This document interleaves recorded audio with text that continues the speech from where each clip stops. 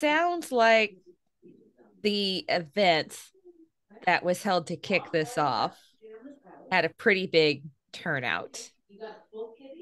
Did you see a lot of like families walking around there, people with kids, or was it mostly adults or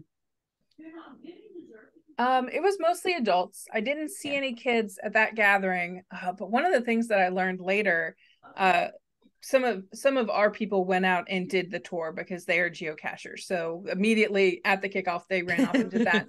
But one of the things that we learned is that, and I guess this is part of the culture, and Jeff can let me know if this is true or not. But some of the people, instead of coming to the kickoff, were actually like waiting in their cars for the tour to go live so they could be first to first find? First to find, that yep. extra jump. And I did notice that as soon as the tour went live, the breakfast crowd cleared out really fast and the the room emptied.